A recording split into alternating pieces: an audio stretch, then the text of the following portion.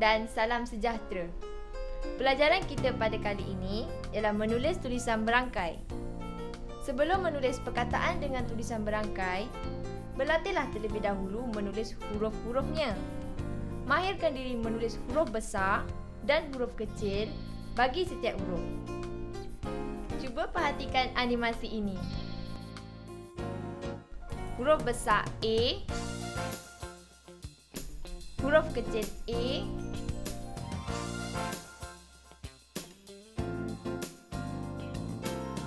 Biar Aiman cuba tulis.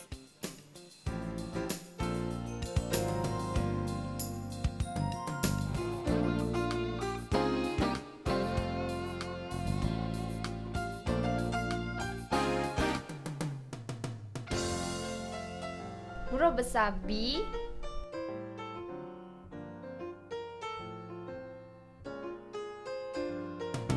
huruf kecil B,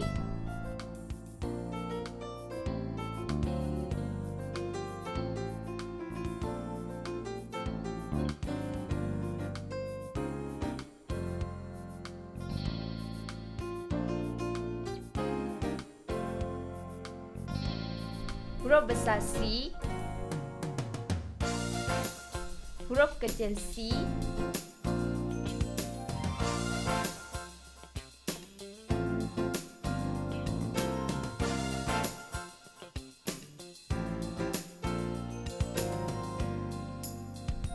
huruf besar D,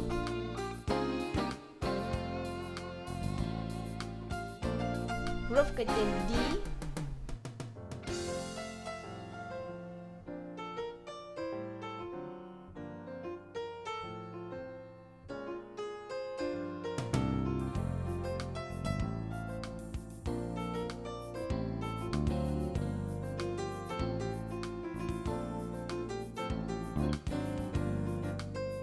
huruf besar I, huruf kecil I,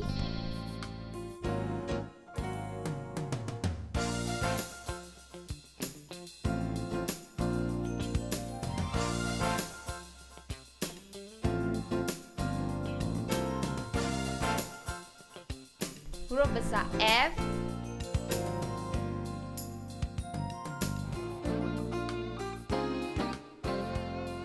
huruf kecil F,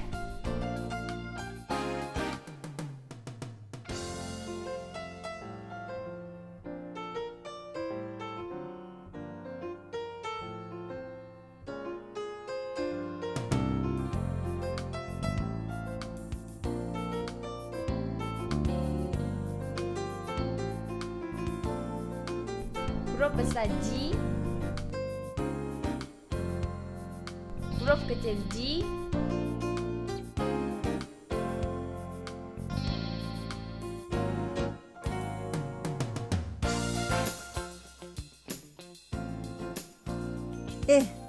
huruf besar G yang Iman buat tu silap. Sila perhatikan animasi sekali lagi. huruf besar H,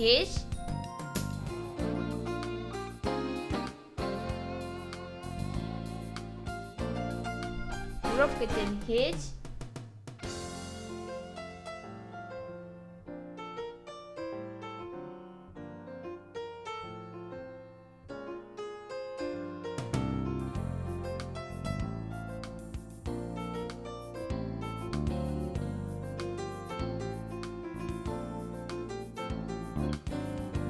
huruf besar I, huruf kecil I,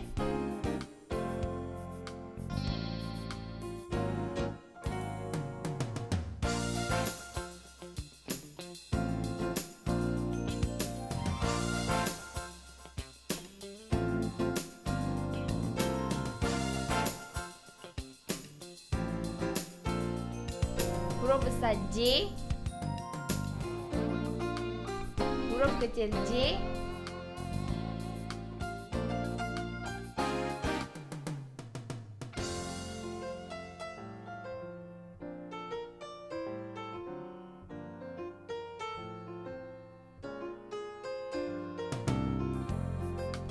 huruf besar K, Huruf kecil K.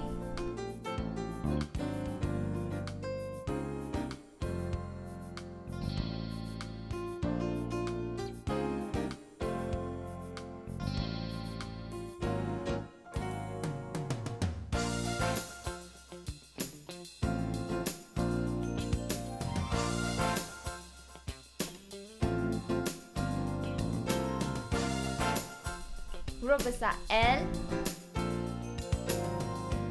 Huruf kecil L.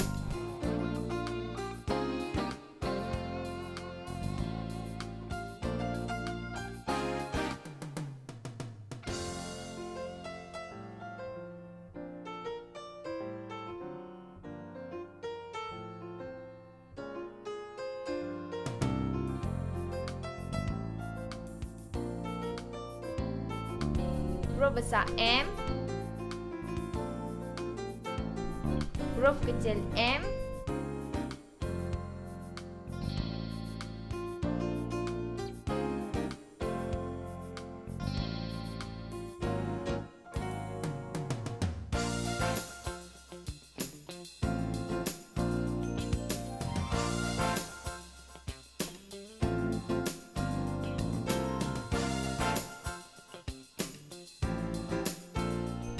Huruf besar N. Huruf kecil N.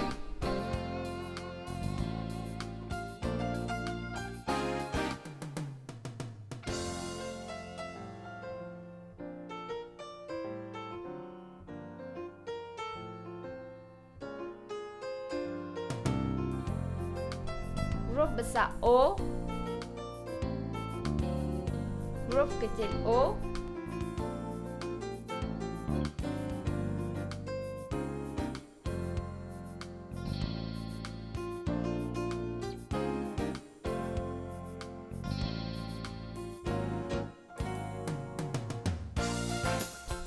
Huruf besar P.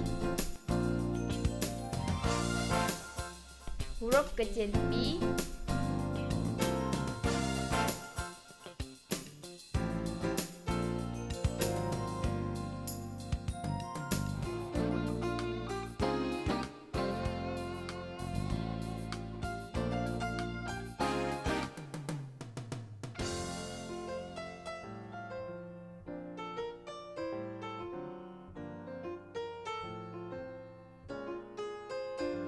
Huruf besar Q.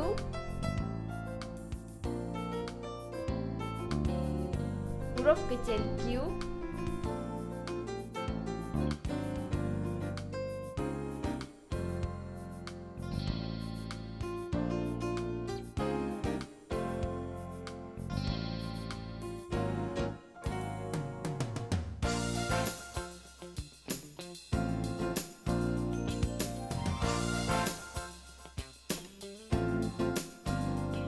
Huruf besar R.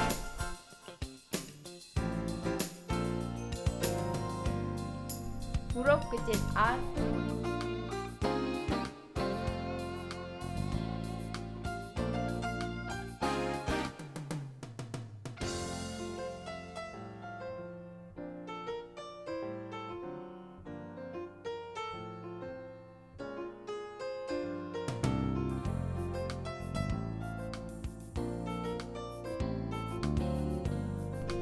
Huruf besar S.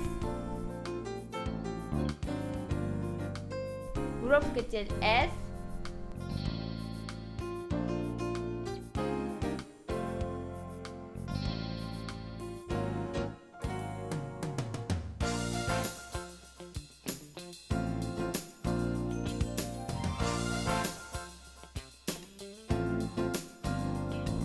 Huruf besar T.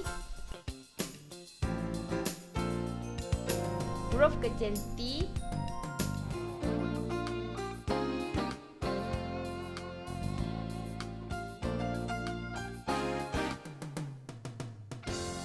Huruf kecil T yang Iman buat tidak tepat. Buatlah seperti ini. Huruf besar U. Huruf kecil U.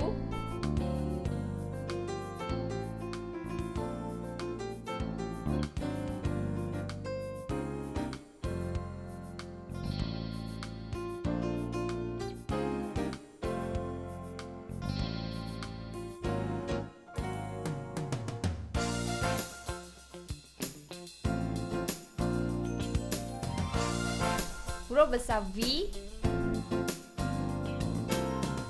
huruf kecil V,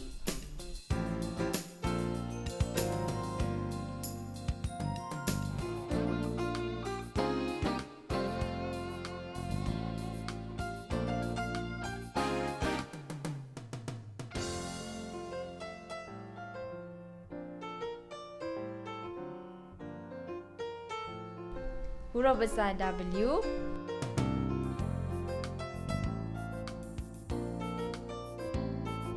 huruf kecil W,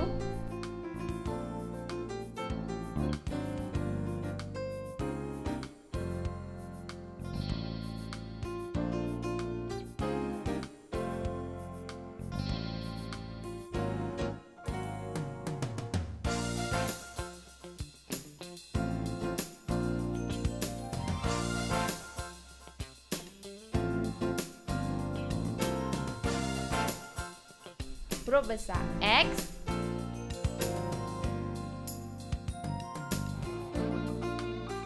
huruf kecil X,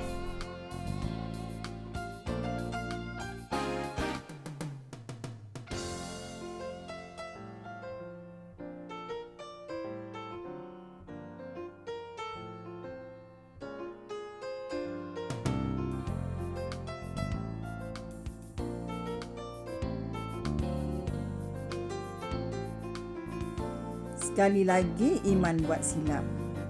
Sila perhatikan animasi sekali lagi. huruf besar Y, huruf kecil Y,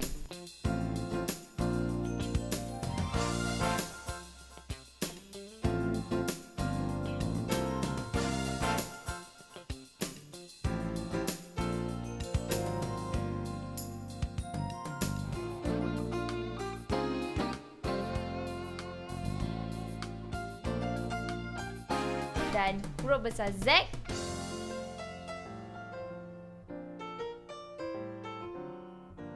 huruf kecil Z.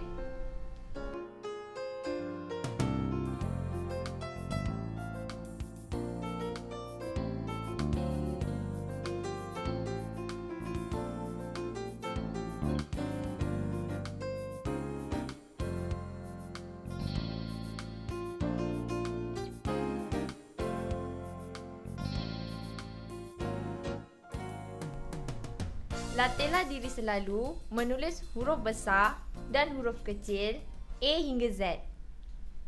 Sehingga bertemu dalam rancangan yang akan datang. Selamat menulis tulisan berangkai.